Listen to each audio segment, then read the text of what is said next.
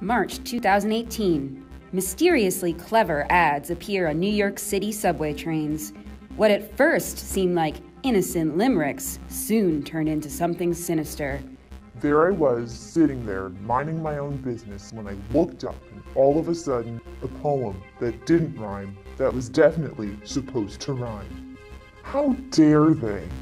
Who gave them the permission? Who gave them the right? Rude is what it was. But what is TransferWise? And who is behind such a heinous act? Adweek went straight to the source. We wanted to connect with New Yorkers. We wanted to show New Yorkers, subway riders, of course, which are the archetypal New Yorkers, I think, that we understand them. And since we're a financial services company, basically, we wanted to also show them that we understand that New York is expensive, and that can be kind of stressful and a hassle. Colby and I came up with the idea. We spent probably far too many hours in one room riffing ideas.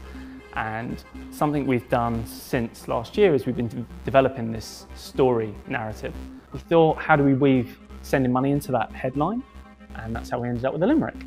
And together, we just come up with this really fun narrative of Hank, Maud, Frank, and Ashley. And they told stories of people who used their banks or other services instead of TransferWise, and then they lost a lot of money because of that. One day we had what we thought was a great epiphany, which is the last line shouldn't rhyme because it's the consequence of them not using TransferWise that things go wrong. So we wanted the last line to hit with a thud. Yeah, the feedback that we're getting is really positive. Like, we obviously get people on social where sometimes they might be a bit frustrated by it. Someone wrote to our email address saying your copywriters need help.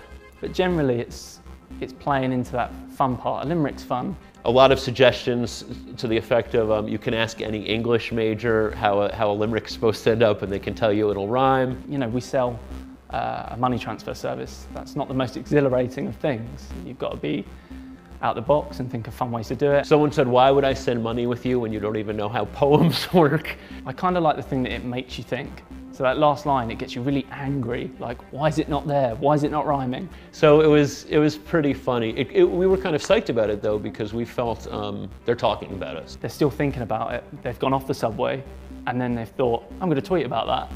And Colby and I like to respond to people, to like explain why. And generally in the end, like, people are really nice with it.